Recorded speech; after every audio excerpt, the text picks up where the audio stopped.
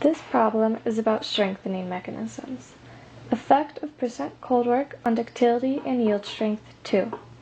Name and describe the strengthening mechanism from extruding a copper rod from 13 millimeters to 10 millimeters.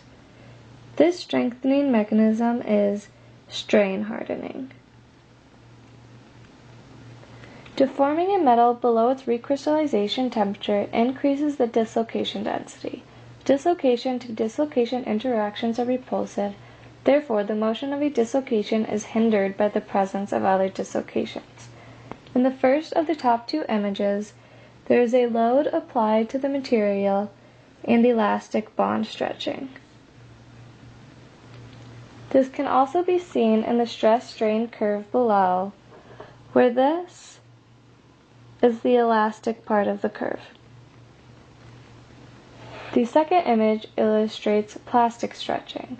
At some point, the yield strength is exceeded and causes dislocation and gliding that causes permanent deformation of the metal. This means that bonds stretch and planes shear from dislocation motion. This is portrayed in the stress-strain curve below as well. This area is the plastic region of the curve.